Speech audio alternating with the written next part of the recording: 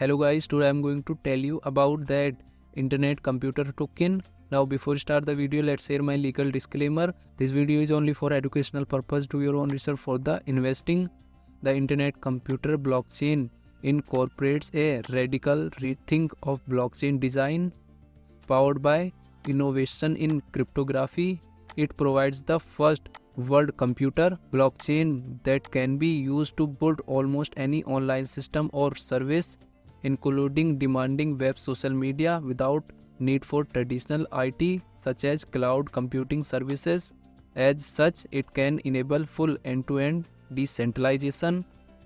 In the future, this public everything stack will eat cloud and smart contract will eat software. Enterprise will be unstoppable and Web3 will run autonomously under DAO control. It's already happening at scale on the internet computer, which is powering a blockchain singularity.